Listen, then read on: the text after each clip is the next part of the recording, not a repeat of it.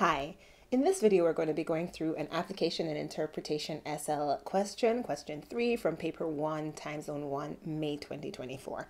All right, so let's begin. This is a geometric sequence question. And the way we know that this is a geometric sequence question is that they're telling us that, well, it's a geometric sequence where R is 1.1. So very telling there. All right, so in this question, January 2025, the company releases a new car and they tell us what R is, and they tell us that they ask us, they want to find out how many cars will be sold in 2025. First, you have to know, of course, the number of cars sold in the beginning. And so we see here that in January, there were 40 cars sold. So from January to December, there are 12 months. So there are 12 terms.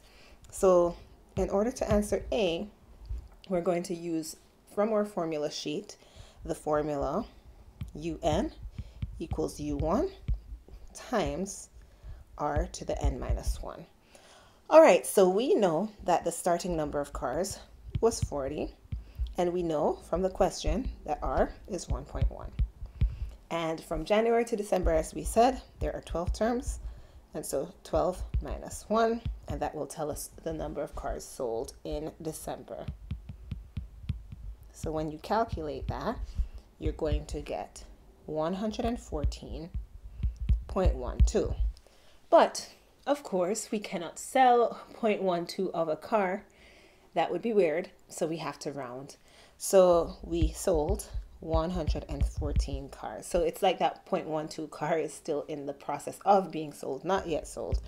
So we round down. So 114 cars. All right.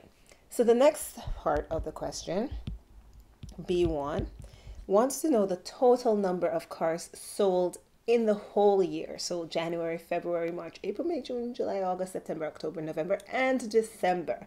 Now it would be a lot to calculate all 12 months or to calculate the other 10 months that we don't know yet.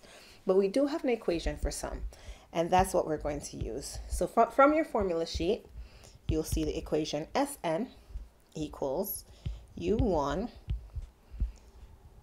R minus 1, R to the n minus 1 over R minus 1. All right, you see two versions of the formula. This version is the version we want to use. The reason is you can avoid some negative signs because R is 1.1. R is bigger than 1, and so R being bigger than 1 allows us to not have any negatives when we're subtracting 1. All right, so let's go ahead and plug what we know into this formula. U1 is the first term, so that is 40 because that's the number of cars we started with. R is 1.1, and then number of terms is 12 minus 1 in the formula. Again, 1.1 minus 1.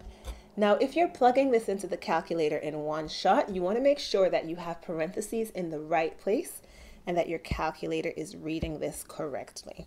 So we have a fraction here. Just make sure you have parentheses around the entire top and around the entire bottom. So you're opening your parenthesis, typing 40, opening another parenthesis, 1.1 raised to the 12th power minus 1, then close both parentheses, and then put that all over. Open your parenthesis and put that in. If you do that, you don't have to worry about entering multiple things into the calculator to find your answer here. All right, once you do that, your answer should be equal to 855 cars. All right, so that is the number of cars sold in 2025 in all, that's all 12 months. Now they're asking for the number of cars sold in 2026, but we don't have the first term for 2026. We do, however, have the last term, 114, for 2025. So this, remember, is December 2025. If we take that number, we can find January for 2026. So let's write this down. This is not what they're asking for, but we do need this information. Oops, 26. All right, so we know December was 114, and we know that the following month will be that number times our common ratio, which is 1.1. So this is multiply here. When we multiply, we get 125 cars. So this is the number of cars sold in January 2026. Once we have our first term for 2026, everything is just like the last question we did. So we're doing the sum for 2026, and we use the same formula, u1 r to the n minus 1 over r minus 1.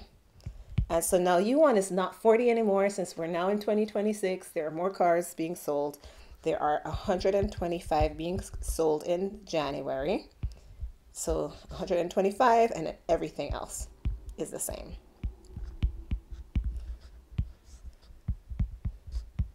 And again, remember to set this up with your parentheses and the calculator. And once you calculate that, you should get that in 2026, there were 2,673 cars sold in all. And so this company is growing. They're doing a good job. All right, so stay tuned as I continue to go over more questions from this paper. All right, have a good one.